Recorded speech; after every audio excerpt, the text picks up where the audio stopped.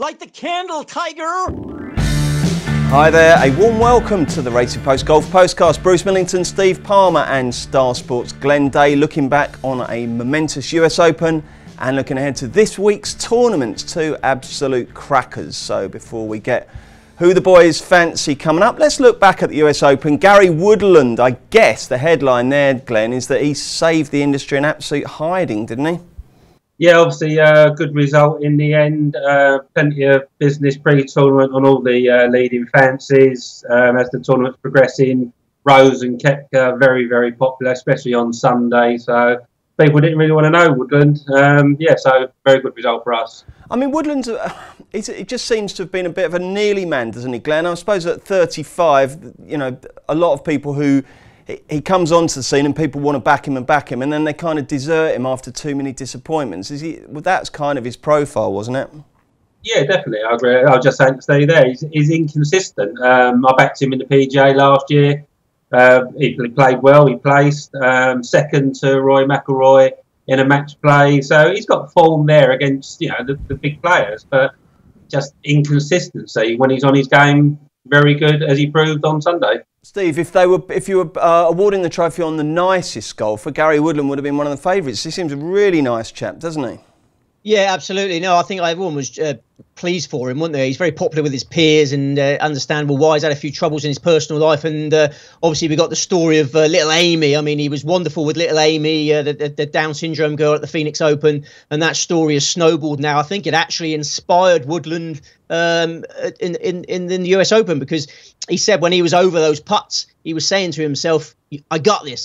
In his head, he was saying, I got this, which was obviously the famous catchphrase of Amy. So, I was really pleased for Woodland. You know, it was a brutal week, 3 a.m. finishes. The betting, obviously, I didn't back Woodland, so I had no betting joy. But, I was pleased for the man. Yes, indeed. In terms of the tips, if you look back now, what would your sort of view be? What would you like to have known at the end of the tournament before the start, apart from the fact that Gary Woodland would have won it? Did the course play as expected? As for Woodland, there was a few clues there. I mean, he had some decent West Coast form. His recent spins at Pebble, he had a couple of decent rounds there. But just it was difficult to see him scrambling well enough around the small greens. Traditionally a very poor putter and a very poor short game. And he really turned it around. He gained 8.2 strokes gained putting last week on the field. I mean, his putting coach Phil Kenyon's got to take a lot of credit. Woodland has he's had this weakness for his entire career, and then all of a sudden he's had this surge of short game form. I mean, I backed Woodland in the Florida swing a couple of times in the Florida swing at the start of the year, and he putted like an elephant. It's only very recently that it's come around. So Woodland was gettable, but not on my radar. And as for the course, played a lot easier than we anticipated. I thought the USGA would be quite lenient with after what happened at Shinnecock Hills last year, but I think they went too far. I don't know how you boys feel on it, but didn't feel like a US Open to me. The balls were spinning into the greens throughout the week because they were watering the greens every day. I was a bit disappointed. It felt like a regulation US Tour event to me. Yeah, any joy on the punting, Glenn, or was it carnage? No, personally, no. Yeah. I mean, I just put up the 3. I stuck with them. So, as Steve said, Chauffeur sneaking in the frame with a good last round, even week. So, I can't complain. And Steve, any joy at all? Yeah, we both had Schauffele, didn't we? Yeah, Xander Schauffele got a full place payout, finished 3rd. So, keeps us well in the game, that. I had a big match bet, Schauffele against Rahm. Schauffele parred the last, Rahm birdied it, dead heat. Never mind. It was a good tournament, though. I enjoyed it. It was a great tournament. I just don't like those late finishes, Steve. They're very attritional, aren't they? And I should think a 3 a.m. finish when you've got a newborn tot must make life very difficult, doesn't it? Yeah, I did find it very traumatic. I made it through to every one, but the following days were just a blur, really. I mean, Margaret Thatcher always used to go on about having 4 hours sleep, didn't she, when she was Prime Minister? That's all she needed. But I don't know what was in her constitution, because 4 hours sleep's not enough. Well, they called her the Iron Lady, didn't they? Any players to take out? Anyone who sort of bubbled under the leaderboard and you thought, I'm going to have him on my radar? Glenn? Yeah, definitely. A guy that Steve put up a couple of weeks ago in Canada, actually, Danny Willett. Very impressive this week. Good 3rd round, level par in the last round. Just everything seems to be coming back together for him. He's obviously in a better place again. I would say he's a player that looks like he's ready to win. Excellent. Steve, what have you got for me? Well, I know he disappointed you on that final hole, but I think you should not have any downers on Schauffele. His major performances are just so consistent. He's, for one, so young. The way he performs, he's only 25. The way he performs in majors is incredible. And I think the tougher the major venues get, the more chance he's got. And he's massively on the radar for Portrush. But also, Steve, he seems to be effective at any layout, doesn't he? I mean, you know, some of the guys who are good at the tough ones aren't so good when it's just a smash it down the middle. All courses seem doable to him, don't they? Well, yeah. I mean, he shot a 61 to win the Hyundai Tournament of Champions at the start of the year, didn't he? So, yeah, very versatile player. And I just love his temperament. You know, I think you described him as quite dull, didn't you, in your column the other way? I thought it was a tad harsh. Robotic, I said. Robotic. I think he's a decent character, and I think he's a top 5 player in the world. Okay, let's move on to this week, and we'll start with the American tournament, which is the Travellers Championship, taking place in Cromwell, Connecticut, at TPC River Highlands. And before the lads tell us who they like, Glenn, spin through Star Sports' latest betting. Yes, certainly. We're 50 odds for 6 places this week. Brooks Koepka, 15-2 favourite, 10-1 Patrick Cantlay, 16's Jordan Spieth, 18-1 Molinari, Justin Thomas and Paul Casey, 20-1 Jason Day, 25 Bryson DeChambeau and Bubba Watson, and 30-1 Mark Leishman and Tommy Fleetwood. And what's the tournament rating, Glenn? The rating this week comes out at an 8. Fairly solid. Jolly good. Steve, what sort of golfer will thrive this week, do you think? TPC River Highlands, 6,841 yards. A very short course by modern standards. It used to be ridiculously easy. Kenny Perry, one of your old favourites, Bruce. Kenny Perry once carded a 22 under par score in 1999. It's a bit tougher these days. It was revised in 2015, but it's still a birdie fest. So, tidy golf from tee to green, then a hot putter are the keys to success. OK, and Steve, who will end up victorious in your opinion? I can't leave Patrick Cantlay out of the staking plan. I think Cantlay's the man to be on this week. I'm very, very sweet on him. His first round 73 last week in the US Open. It was disappointing. We were on him last week. He was slow out the traps. He dropped 8 shots behind after round 1, but he fought his way back to finish in 21st place. He was never in contention, so it's not a major which took a lot out of him mentally. I think he tees up this week fresh and focused. This is a player who lost almost 3 years to injury. He's only got 2 US Tour titles in his locker, so there's no resting on his laurels for Cantlay. He won the Memorial at the start of this month, but he's hungry for further success. He played well the week after the Masters. He finished 3rd in the Heritage the week after the Masters, so I don't expect any post-major hangover from Cantlay. The quality of that Memorial performance can't be overplayed. The final round 64 was close to golfing perfection. This is a former world number 1 amateur. I think he'd be threatening for the world number 1 professional spot in the months ahead. He's ludicrously consistent. He's become weakness-free. And as for his course credentials, he carded a second round 60 on this track as an amateur in the 2011 Travellers. Last year he was 15th. I mean, he loves Pete Dye tracks. Yeah, I can't get away from Cantlay. You can't get away from Cantlay. Glenn, what's your main selection? I'm going to be very, very boring and go for the 3-time champion Bubba Watson. Returning to the track where he gained his first victory. He's shown over his career that he's courses that he's comfortable, and he goes back and performs well again. 2-time winner at Augusta National 2012-14 and a 5th place in 2018. He's won 3 times at Riviera Country Club 2014, 16 and 18.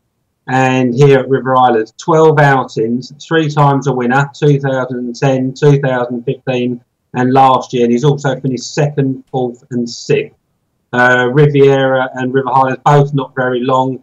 Bubba Watson, I think, is able to overpower them. Since 2008 here, he is ranked in the top 2 in driving distance. Quite a stat. On no fewer than 9 occasions. 7th in greens in regulation last year.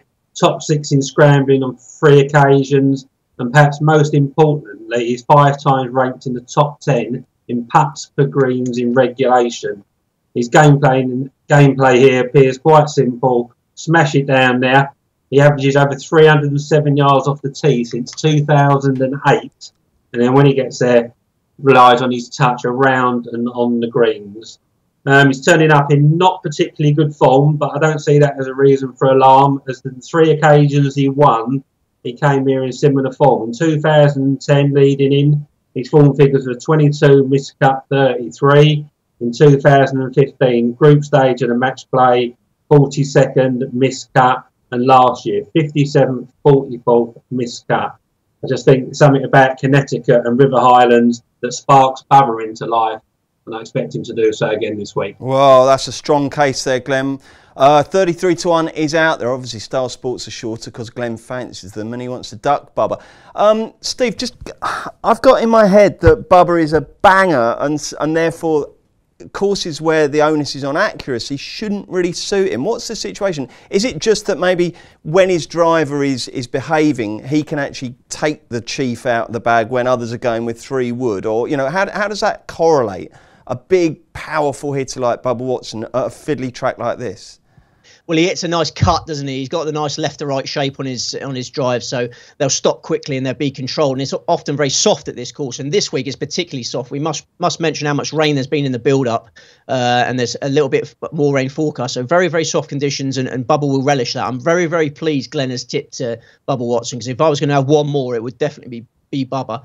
You've got to respect that course record. But you're only going with 2 this week, so as well as Cantlay, who's the other selection?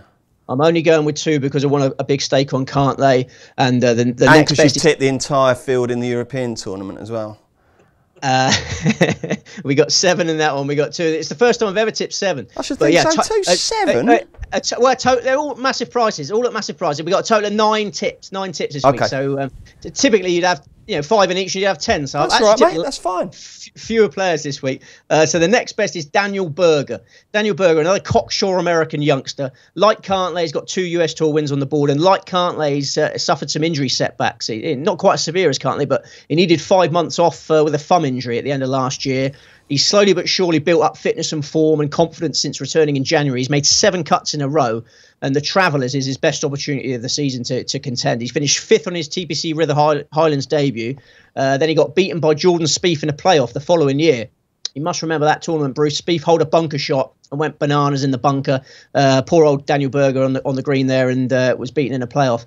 Berger's got a great record in other par 70s, which are similar to TPC River Highlands. His 2 US Tour titles came in the par 70 TPC Southwind. And I think his course credentials mean Berger will make the step up from playing good golf. He's playing good golf at the moment. I think he loves this course so much he'll play great golf this week, and he's a big prize. Righty-ho. And Glenn, apart from Bubba, who else are you going to put up? My second pick, another player, very comfortable at River Highlands, Paul Casey. Also, he seems very comfortable in life in general at the moment. Birth of his child and marriage to his second wife. He seems in a very good place. His demeanour on and off the course reflect this, and it's reflected in his results this year. A win where he achieved a lifelong ambition of defending a title at the Valspar. The 2 second-place finishes, a 3rd, a 4th, and a 9th, all amount to a very solid season.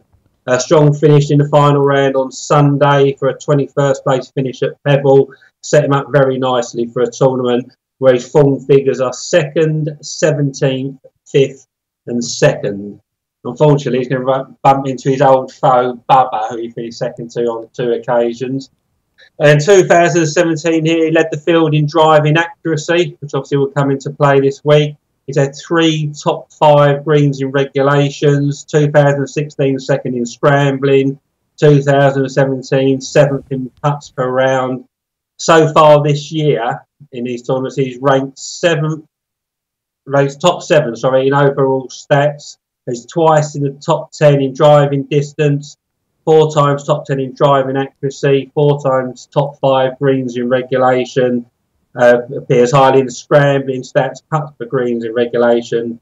Everything says Paul Casey's game is in full working order, and I expect another good show this weekend. Lovely stuff. Are you, like Steve, just sticking with 2, or is there anyone else, Glenn?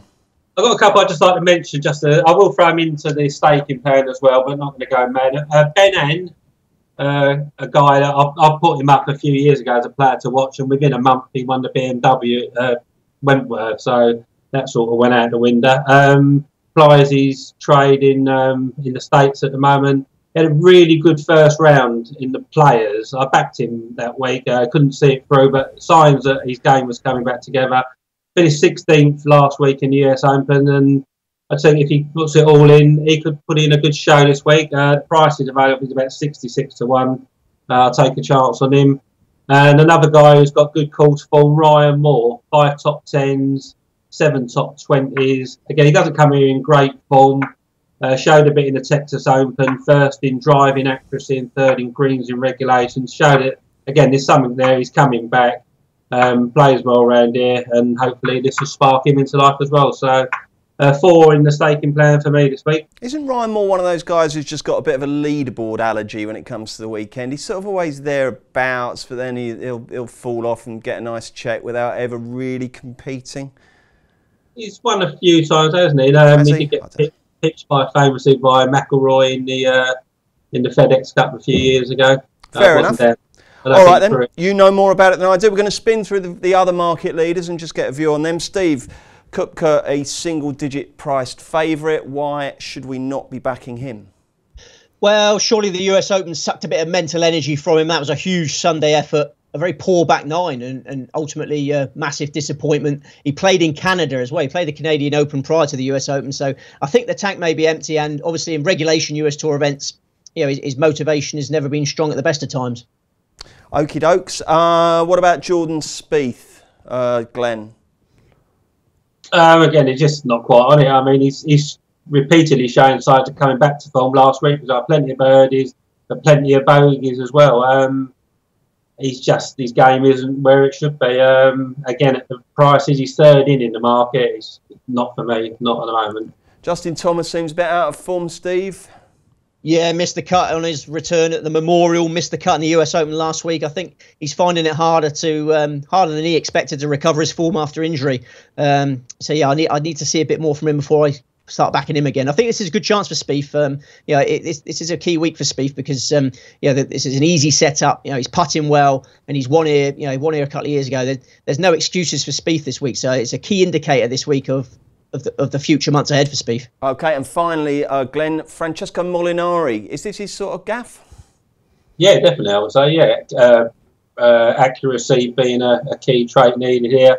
That's his game. But again, for me, last few months, he's not quite been on his game as he was last year. He had a fantastic run for 18 months. There's something not quite there. Again, at the price, is not really for me this week. But, right. Still put up a good show. Okay, thanks, chaps. Let's look at the BMW International, which takes place at... it used to be at something called Gut Garden or something, didn't it? Anyway, it's Larchenhof. That's it. Golf Club München. Eichenfried. Anyway, it's in Germany. Starts on Thursday, so get your bets placed before you go to bed tonight. Tonight being Wednesday. And Glenn, take us through the front runners. Yeah, again, we're 50 odds first 6 places in this tournament. Defending champion Matt Wallace, 11-1 favourite. 12-1 Sergio Garcia. 14-1 Keimer and Fitzpatrick. And on 25, Juice Luton, Cabrera Bayo and Thomas Detry. And 28-1 Bernd Wiesberger, Jordan Smith and Julian Suri. Okay, at long last, we've got a decent European Tour event. There's been some right old dross this year, but there's a decent field assembled for this one. And Steve, you've put up about half of them, so you're going to have to be slightly less expansive with your cases. But give us your main man first. Main man is Thomas Detry, super talented young Belgian, settled nicely on the European Tour after taking the Challenge Tour by storm. And in his rookie season on the European Tour, he dropped a huge hint that his maiden title may come at Nord-Eichenride. In 2017, his form figures prior to the BMW International were miscut 48, 65, miscut. And his form figures after the BMW International were miscut 48, miscut. So he's on a terrible run. Zero confidence, but in the BMW, he finished second. He closed with a 66 and lost by a shot. So Detry is so well suited to Nord-Eichenride, he was able to throw the form book out the window and make merry. 2 years later, self-belief has risen massively. He won the World Cup alongside Thomas Pieters in November. He's been on leaderboards in Qatar, Morocco, and the British Masters recently. And last time out, 9 under par for 63 holes in the Belgium knockout, made the last 16 there. His form figures in Germany are 237, 918 and 13. It's a short hop from his Brussels home. So yeah, Detry main bet. Steve, I'm interested there because as with Glenn's main tip in America, Bubba Watson, the key there is about the course form. Just very quickly, chaps, I want to ask you, what's more important, course form or current form? Steve? Current form by a long way. By a long way?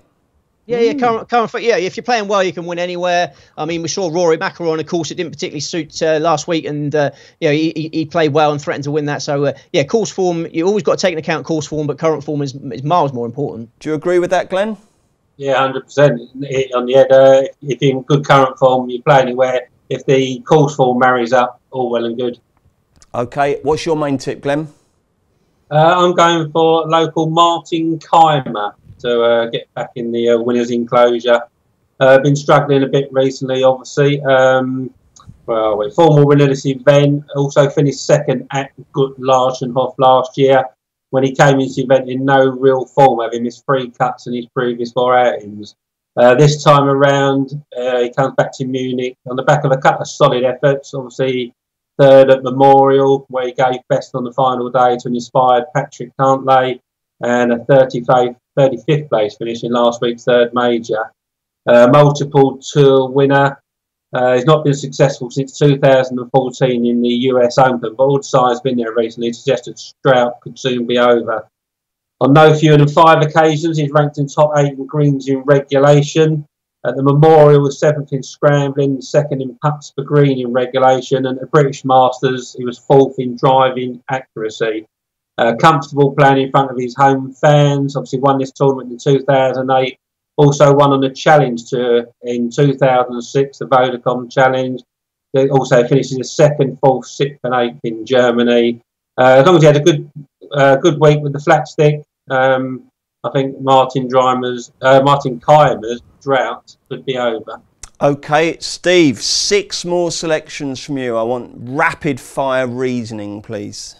Next best, Julian Suri, American powerhouse, one of the best players on the European Tour. He was sidelined by a hernia operation, but returned to action at the end of March. Has been generally superb. Form figures of 24, 2-19. No disgrace in missing the cut by a shot on the USPGA last time out. He's won in the Czech Republic on the Challenge Tour. He's won in Denmark on the European Tour. Eichen Rider, perfect course set up for attacking sluggers like him.